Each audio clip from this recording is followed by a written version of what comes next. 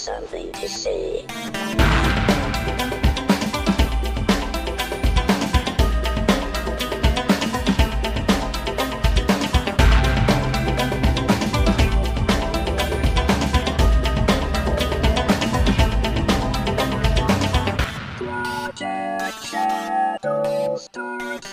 Hello everybody and welcome to this episode of Project Shadow. My name's Charlie. And I'm Brian. Yeah, I didn't do the full, you might know me better as C.E. Dorset thing because Brian's here. See, I snuck it in there. Yeah, I didn't really sneak anything in. Okay, so today we are going to do a long overdue review of the DreamWorks animated series Three Below, Tales of Arcadia, Part 1. Dun, dun. That's a lot of words. A lot of words. Okay, so I want a few things before we get into spoilers because we like to do the no spoilery review part and then the spoiler review part. Number one, this series happens in the final season or part of Trollhunters and does overlap significantly with that part. So if you're following along, you can connect it. Each part of this, each episode almost, you can slot right into its time frame within the Trollhunters finale. It's quite fascinating because you're watching along and you're like, oh wait, that's right, this is coming up next. And this is, like the Long Dark Night and stuff. I mean, all the, you really can tie into different events from the Trollhunters series. And yeah.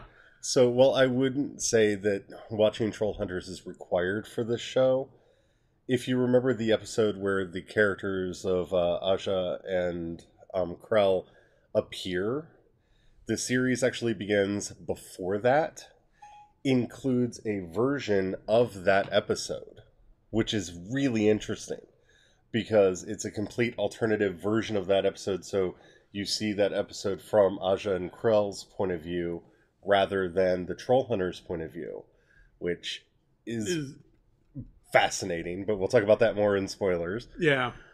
And it does go through the series. So there are several points where it actually goes out of its way in a couple points to go, oh, and here's where we are, and make a reference to Trollhunters.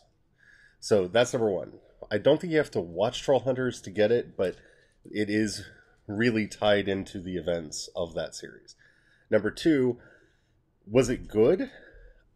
If you like Trollhunters, you'll like this show. Brian found the show most glorious, with the exception there needed to be more evisceration. That's Brian's best Varvatos Vex impersonation. Yeah.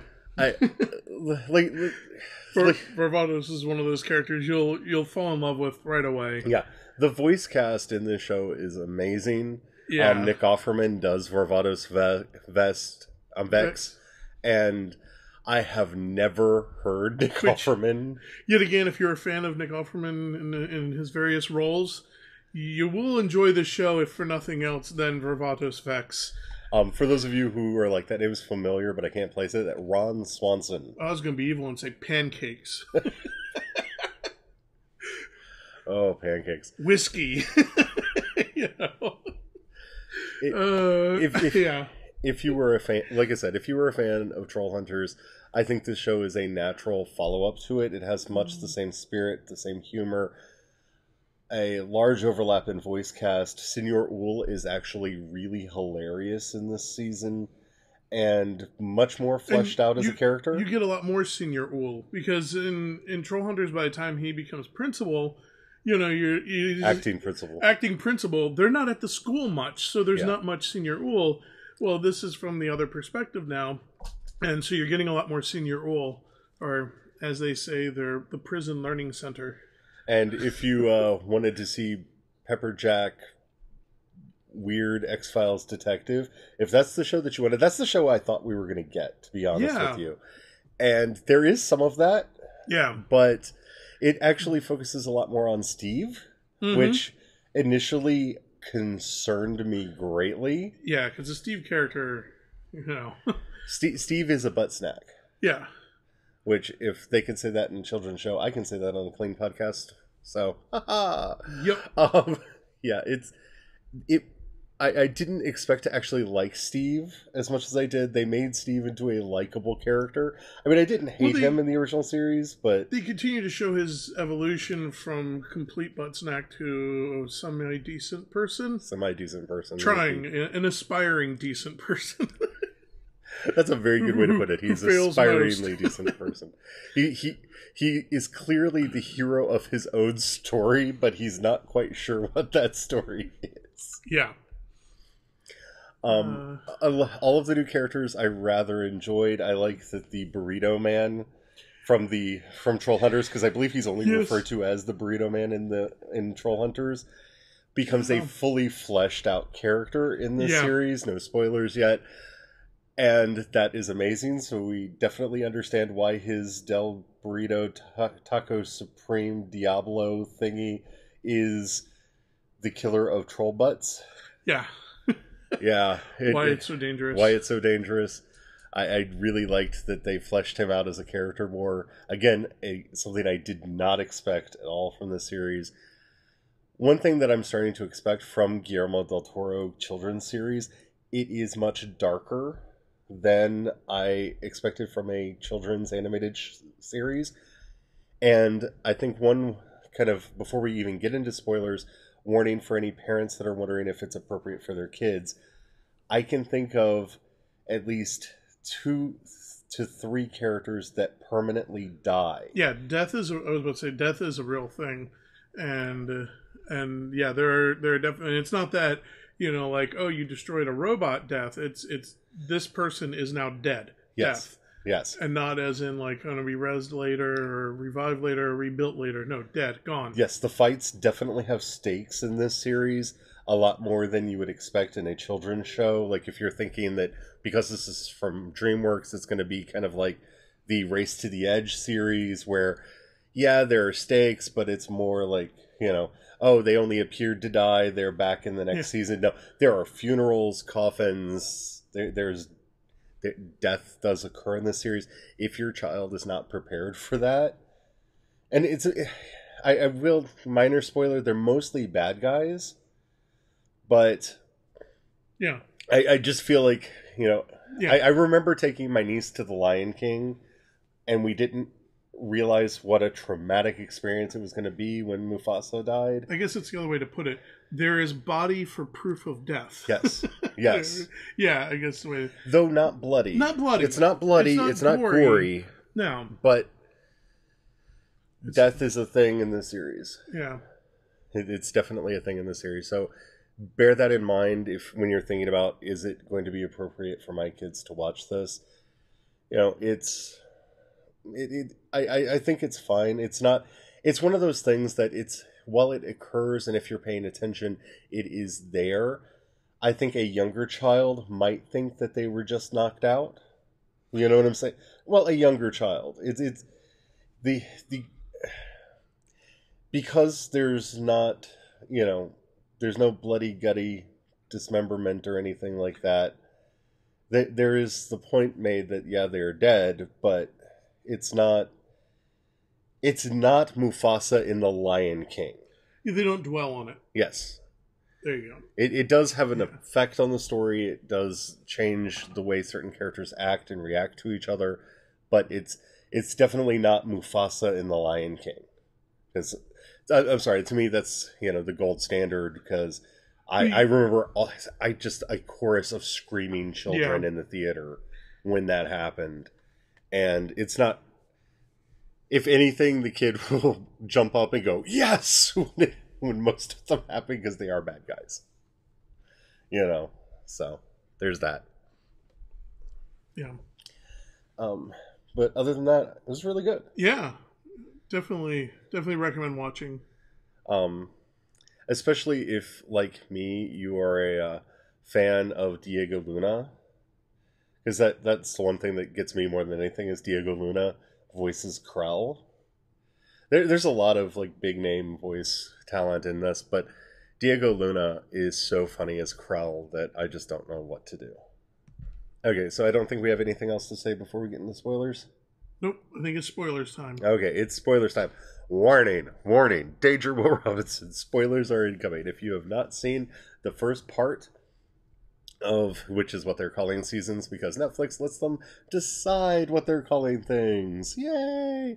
Which also leads me to believe that this is a completed story, that they know the beginning, middle, and end, and there is an end date for the series, and it's not intended to be an ongoing series. To me, that's the difference when I see part versus season. That generally tends to be what that means. Not always, but generally. But if you haven't seen part one all the way through, we will be talking about spoilers, including a really big spoiler that I didn't see coming, one twist that I did not see coming, and when it happened, it blew my mind. Stop now, pause, go watch every episode, and come back. Okay? You ready? Alright. Okay. I want to go immediately to Varvatos Vex and his vengeance fixation and the fact that he betrayed the royal family. Yeah. Yeah, that was an interesting little twist to throw out there. And it was also done at a good time because you had just enough information. Like, once it hit, I went, oh, I think I understand already why he did it. And I was right. I guess I understood why he did it and his regrets and everything. But still, it was just like, wow. You know. It's the kind of thing that this is one of the things that I think Netflix has been doing that's been really good for what I would consider family entertainment. They're really getting good at family entertainment as opposed to just children's programming. I think most of the shows that DreamWorks they're doing with DreamWorks, from Voltron to the original Troll Hunter to even Race for the Edge, are family shows that the parents won't be like, oh, the kid wants to watch the show, because the jokes are legitimately funny. Yeah. And, the stakes are interesting and have consequences in the story in a way that you don't expect from a lot of children's programming. Like, this isn't G1 Transformers, which I'm rewatching again, and it's, glorious cheese. I love it. But, there really are no stakes in that show because somebody gets injured. They're, of course, going to get repaired. You know that you're watching something that is relatively safe. Well, like Back to the Death, where one of the bounty hunters is killed and dead, and they don't dwell on it, which is nice because they don't want to. It kept the show from going dark, which the type of level of the show. Yeah, it's somewhat dark, but not like, I don't know, emo dark. And so you get the bounty hunter's dead, and they have a funeral. They make him all glowy and fly up in the air, and they shoot and explode, so the bits of him are spread everywhere. And so it was kind of quick. It wasn't like it was kind of their version of the funeral pyre and spreading the ashes, And that's why earlier when we were talking about the types of death, it wasn't like Deadpool gory death, and it wasn't, emo dwelling on death. It was just kind of this. Yes, it was. Yes, we had a body, but it was quick and dealt with, and so for adults, there were consequences. And the events with their mother and father, with the king and queen of Echiridion 5, they're not dead. They're in stasis being regenerated, but that was a heart-wrenching scene, the way it was animated, the way the characters reacted to it, having to basically drag be sure to escape with their parents' cores so that their parents weren't dead. That hit me emotionally hard, and that's in the very beginning. That first episode. Yeah. That's the very beginning of the series. And that's what I'm saying when I'm talking about family entertainment. This is something I think that, anybody can get something out of. Yeah, because the kids can see it. And they're also learning that's the other thing I like is that, because of not wanting to shock kids by having them face concepts of death and dying early on, they unfortunately often learn that violence doesn't have consequences. And this one shows these violent acts have consequences. The king and queen are reduced to their cores and have to be regenerated. They're gone the entire season. This bounty hunter that takes that blast point blank to the chest is dead and gone. That these, unlike in like Transformers and G.I. Joe and stuff growing up, they shot a bunch of lasers at each other and they're back fine, an episode or two later. It's like, no. I think that's a good way to actually sum up most of part one. There are consequences to your actions. Yeah. Because that seems to be the recurring theme of season one, of part one. And we'll talk about that a little bit more after the break. And we're back. And I really do mean what we said just before the break, that this season really felt like it was about consequences because, and it's with everything. What are the consequences of Steve finding out that they're aliens? And there's some very interesting, not really political, but kind of political. Like the first to me most political thing is when Mother, the ship, gives them their bodies, finds 3 things that are ignored on this planet and creates a girl, a Latino, and a senior citizen. Yeah. That just hit me in the face. Yeah. Yeah, it was very poignantly put. But, kind of true. It just that just blew my mind. That wow. And then of course the whole immigration fiasco that happens about midway through where the bounty hunter pretends to be from the school board. Yeah. Which I also really liked how they handled it because it's a delicate subject to touch on, and by having Senior Uhl championing, they're not illegal aliens. They're refugees. They're refugees. And really, it was so well handled because he was able to take that, be there and make sure that the whole subject matter is not, is shown from a good perspective and not just an us versus them or, anything like that. And really helped to humanize Senior Uhl in a way that he wasn't in the Troll Hunters series. Yeah. But the whole thing with, what is it, Area 62B or 40? They're Area 51. They're Area 51. Yeah. First of all, I have to say, I hope they don't get sued by Warner Brothers because, I'm sorry, the lady heading it up. That's Amanda Waller. Yeah. Yeah, it does. That is clearly Amanda Waller. When she came into the scene, I was like, oh, beautiful Amanda Waller stand in. But, it's probably enough difference. She's not named Amanda Waller. They could always throw the race card back at them. We're just saying, hey, well, if you think all these, all black women are Amanda Waller, then, I don't know. There's ways they could defend versus, Warner Brothers for the character, but because she didn't have a Suicide Squad of factions, but as far as temperament and attitude, when she came on the scene, it was the whole like, hey, when you show up at somebody's house, you're not going to introduce yourself, and by the way, you were never invited into our house in the first place, and we're going to destroy you now. It was like, it was an interesting twist on the human paranoia from Alien, versus aliens, and an interesting twist to make it more dark, and yet, on some level, it almost resonates where you're going, yeah, but this is for the protection of Earth, but, it's like, well, yes, it's the protection of Earth, but she's doing it to the extreme of blindly ignoring and assuming all intentions of everyone else. And it also resonated with me in a way that, I just lost her name, the character from Supergirl that was brought in to run the DEO. Yeah, a bit like her as well. Also known as not Amanda Waller, wink, wink. Yeah. I thought it was fun because, up to this point, the alien tech, of course, way outweighs the human tech. And, you get into this area and you suddenly realize they've been collecting, studying, and reverse engineering alien tech for over 50 years and have advanced weaponry and tech that goes beyond what the aliens have. Like, I loved how, they use that and she just starts mocking them. Oh, that tech was so 50 years ago. We already have ways around it, and like, just blammy.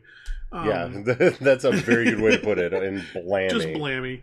But it was a nice touch and also a fun part because when the general I know, making I mean, Colonel. Colonel. Yeah, I was actually, because I can never remember to say the actress's name right. It's Colonel Kubritz, which is a fun play off of Kubrick. Yeah, who is played by Uzo Aduba, who you might know as Crazy Eyes from Orange is the New Black. She's also a wonderful, wonderful, wonderful character on Steven Universe. Yeah. And I love her. And oh, she is scary. She is Amanda Waller, and all kinds of craziness ensues. But yeah, her character is. Yeah. Well, I'm also talking about the general who invaded the. Yeah. Oh, Mirando, that's it. Yeah, General Mirando. Like at the end when General Mirando's like, "Well, we're just gonna go to this mud hole and conquer it and take the king and queen." And I'm sitting back thinking, yeah, you're in for a surprise when you run into that section, because they might have more advanced weaponry and stomp the invading force. They might quite easily. There's so much going on with this series.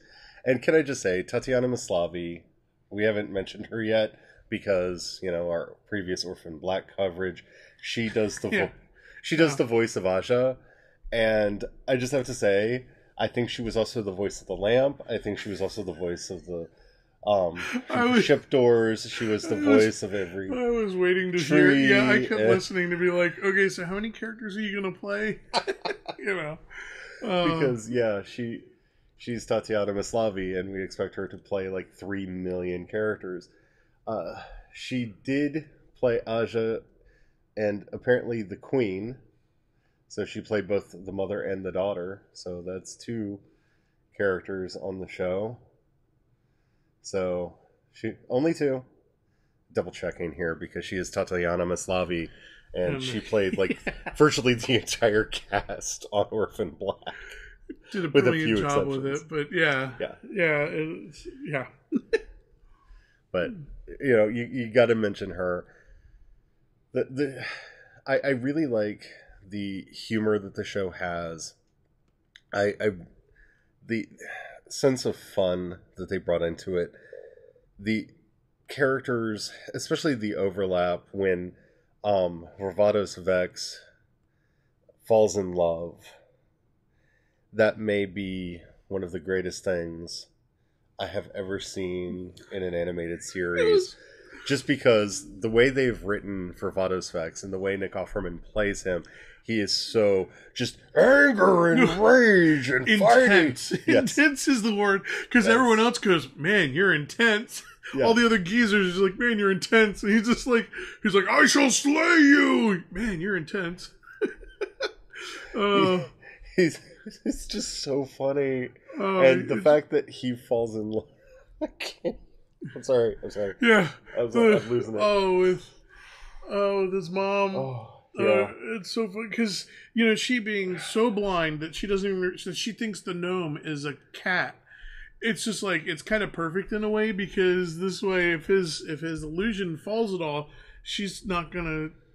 She's not gonna know. She's half blind anyway. She's more than half blind. By the way, if you're like me and a fan of Noam Chomsky, because he's one of my favorite characters from Trollhunters, Noam Chomsky gets a feature episode.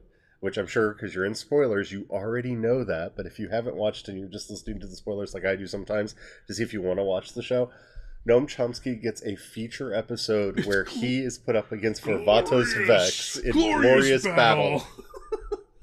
And it is one of the greatest things. Oh, it is so good. It is so awesome. Because Varvatos is pursuing combat with a little human, as he keeps calling Noam Chomsky. And Noam Chomsky just wants a gift for his wife, girlfriend, significant other. I don't know what to call the Barbie doll, but the dude's in love. So he's very much in love. Very much in love, and he does glorious battle with Varvatos Vex. He does glorious battle to try to acquire this gift for his beloved. Speaking of voice talent, because they're just names that keep popping up in this series that I just can't believe. but Glenn Close is the voice of Mother, the ship's computer. Glenn Close Yeah. is the voice of Mother on the show, and that just baggles my mind. Frank Welker, if you're a Transformers fan like I am, Frank Welker, man, Frank Welker is the voice of Luke. Yeah. Luke was also just incredible and a pleasant surprise because it was kind of like the analog for the pet dog, except for he urinates laser beams and poops them. Yeah, and poops laser beams. Because at one point they kind of hold him up and lasers are shooting out of his tuchus, and he does say, "We have been saved by your intestinal fortitude." Yes. So yeah. That's. Or as Varvatos later says, a most prolific theft or stealer of pancakes who also has a deadly result or something like that. Yes. It was a glorious scene. Because, Luke swipes the pancake right off his plate and hand and eats his hand a little, and then fires a laser blast into the kitchen again. And Frank Welker also did other voices, but IMDb is not working at the moment. I was trying to get all of the characters that he did, but I was surprised and quite happy to see him on the show. Okay, here we are, 3 below. Luke. Oh, he's just credited as additional voices. So, yeah. But, you have to love Frank Welker. He's been in the business for a very long time, and it was great to see him in this show. It just... I really liked this. I really liked this show. Yeah. I don't know if I like it as much as I like Troll Hunters. Troll Hunters has a very special place in my heart. Yeah. And also having seen Troll Hunters, it really enhanced the experience of this show. It really did. Because, as we said earlier, there's not only the crossover when they're trying to get the lightning in the bottle from Merlin, there's early on, they actually ran into the Troll Hunters earlier, but the whole thing gets memory wiped. Yeah. And that was it was really awesome getting to see them meet each other and run around together. Yeah. And kind of figuring out who each other is, Yeah, they cross paths a couple times, and it's really interesting. The Battle of the Bands, getting a completely different view on the Battle of the Bands was fun. All in all, I think it was a good show. Mm-hmm. It was far and away better than I thought it would be as a sequel series, especially as the first season of a sequel series. Yeah. Because, especially when I saw that they were going to be doing these overlaps, I figured that we would meet Aja and Krell on Earth sometime after the Eternal Night. Yeah. That, we've already had them established in, the final season of Troll Hunter. We're going to re-meet them sometime after the, battle to stop the Endless Night.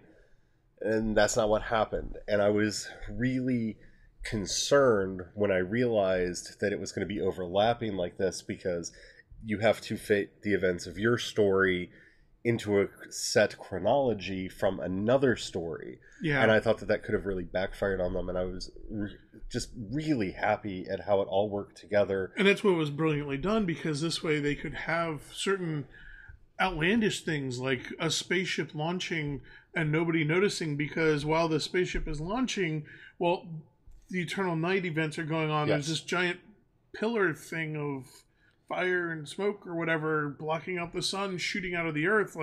Everyone's staring at that, so they don't notice over their left shoulder behind them a spaceship taking off and getting slammed into by a second spaceship again, which is actually quite again. fitting from the themes of Troll Hunter, that while the Battle of Killahead Bridge was going on, Merlin and Morgana were off in the corner fighting, but nobody noticed. Nobody knew that fight was happening at the same time as the fight on Killahead Bridge. Yeah. And so it does actually fit very well into the Troll Hunter world that way.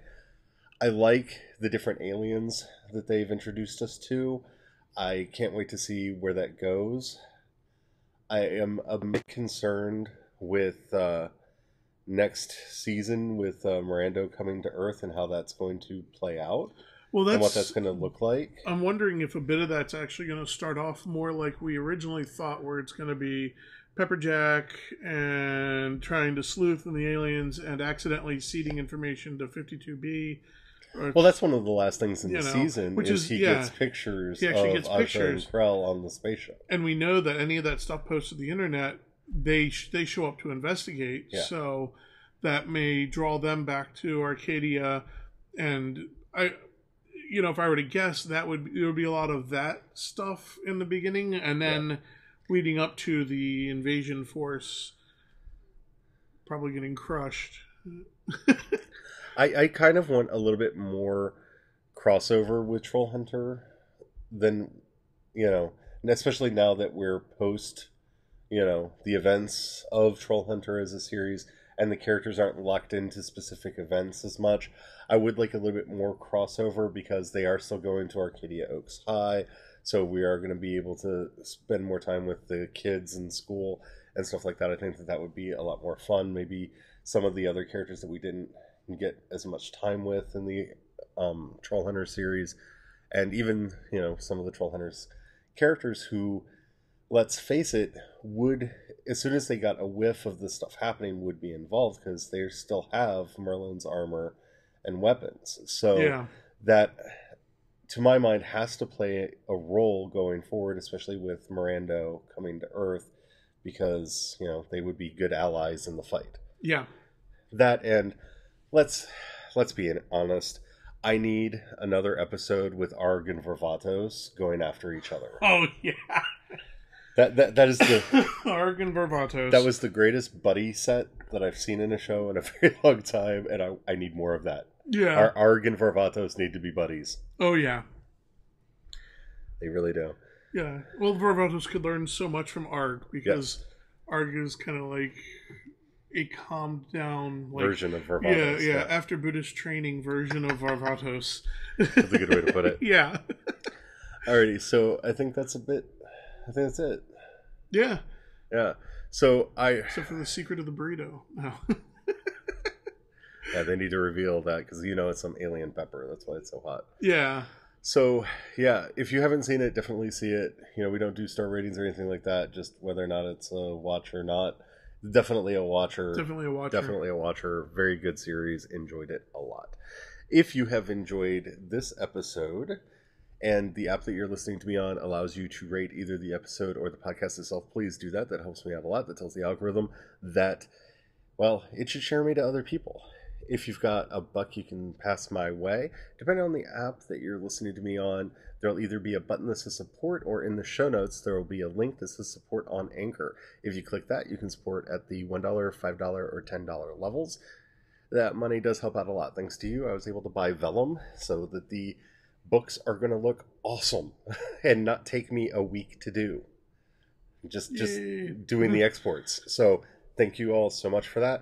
I was also able to buy some new map making software, so be looking over at ashdancer.com for maps, because they're going to be like old school D&D maps. Because I have a problem. Y'all know that.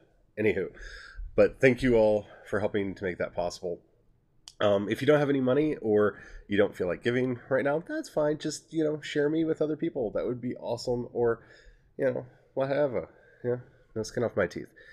Anywho, let's see. You can follow me on social media. I'm C.E. Dorset. On Twitter is probably the best place to find me. You can find links to everything that I do over at projectshadow.com. And until next time, I'm Charlie. I'm Brian. And don't forget, have the fun.